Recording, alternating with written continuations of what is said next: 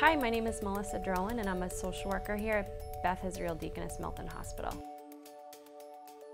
So a hospital social worker really works as part of the team to provide emotional support, guidance, counseling, crisis intervention, and most of all, referral to community resources and support groups.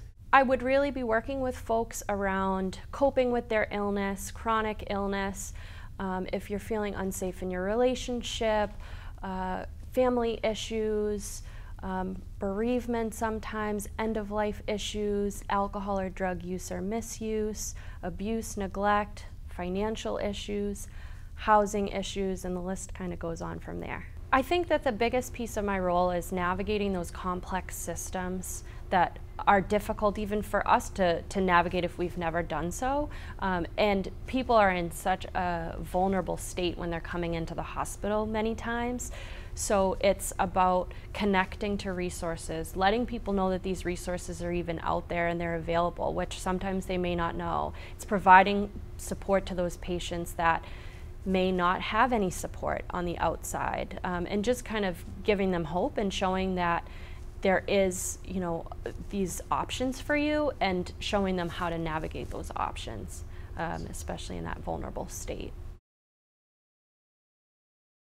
Every day that I come in, I know that it's going to be much different than the day before. But there are certain factors throughout my day that remain constant. I always go to multidisciplinary rounds with my colleagues to get information about my patients, to get my referrals, and to also present information as part of the team.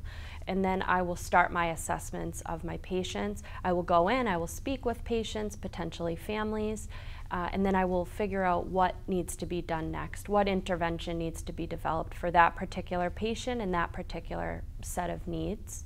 And then the rest of my day is spent, putting forth those interventions, but also making phone calls to families, making phone calls to outside providers, and making referrals to those agencies that I have connected the patient with at that point.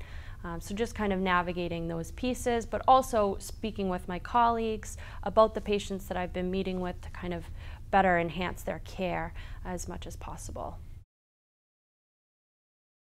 I think that there's two pieces that I like the best. I think that the first is I'm working on a multidisciplinary team in a smaller community hospital. So you get to know every person that you're working with very well, and your input is really valued in that team approach, which I really like. The other piece is that no 2 days are the same for me, and I get so much variety in the consults that I'm getting. I'm working with so many different people from so many different walks of life, and getting to know each patient's story. And I think that that's really rewarding, and it really makes me enjoy my work every day because I'm getting to know so many different things, and I'm constantly learning as well.